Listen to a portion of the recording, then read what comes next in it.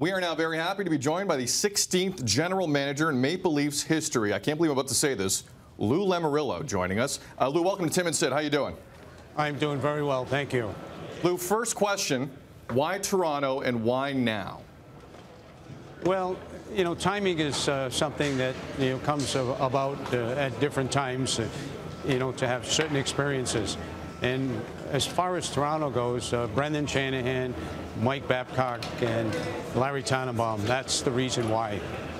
How the heck did you keep this quiet for so long? Normally these things kind of leak out. This is a fantastic job. It's true. Well, that's maybe what we've transmitted from New Jersey to Toronto for a short period of time. There's a lot of cooks in Toronto, from a board to a president to assistant GMs already in place. After accomplishing so much in your career, why did you make the move now, and did you worry about how many cooks there were in the kitchen? No, absolutely not.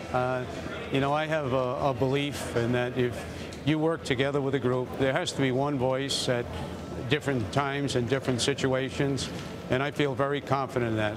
As I mentioned in my conversations with Brendan, Mike, and you know, Mark and Kyle and Brandon, I'm totally comfortable with exactly that group has to offer and how we can transmit it into a pyramid. Lou, Mike Babcock obviously is going to be with this organization for that long haul, and he said there's going to be some pain here. And Brendan Shanahan's a governor, so Brendan Shanahan seems like he's dug his heels in. He's in for the long haul. Out of curiosity, considering your resume, what you've already done, how long do you plan on being a part of this project? Well, my plan is, as long as I feel that I'm a benefit to the direction and also the sort of success that Toronto wants to have. I'm in it for as long as it takes and as necessary it is as far as time. I'm excited. I feel rejuvenated right now. And I feel very comfortable in my own skin to know what the things that have to be done. Brendan Shanahan spoke at length about your influence on his career on the ice and after. How much of this job for you is about mentoring? Well, I don't know. I think mentoring hopefully will be the result of what my involvement is. But my job is not to just mentor. My job is to serve what the responsibilities are of a general manager.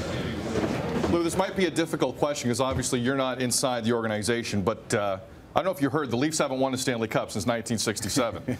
A bit of a talking point in the city of Toronto. Why do you think that's the case? I really could not answer that right now. I haven't been here long enough, but the New Jersey Devils had never won a Stanley Cup when I went there.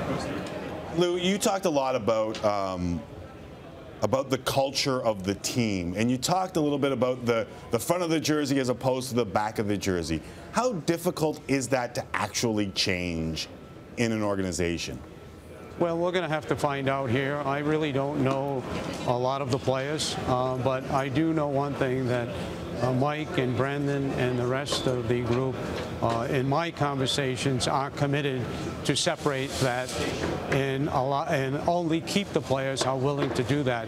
And that's going to determine how long it takes, because if there aren't enough players that are on board, then it's going to take a lot of changes. Having watched your career, that's something that you have tried really hard to make sure that you had in New Jersey. Do you anticipate it being the same thing in Toronto, to make sure that that culture is there and those players have the buy-in? We will do our best, and I think that those are the only players that will survive. Lou, the head coach of this team was signed to a $50 million contract. With that, I would assume he gets some say in what happens here. He will be a strong voice. You obviously will be a strong voice. There's Brendan. There's a lot of voices here. With Mike specifically, I'm curious, when did he find out about this? How long was he involved in the process in you going to the Leafs? And what's your relationship like with him?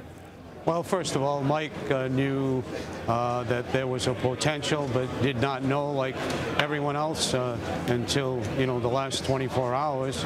But my relationship with him is outstanding, and certainly everyone knows my relationship with Brendan.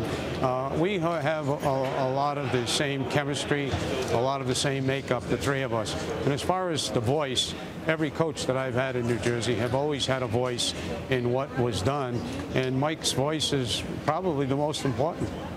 Lou, we really appreciate the time on this busy day for you, and thank you very much for doing this with us.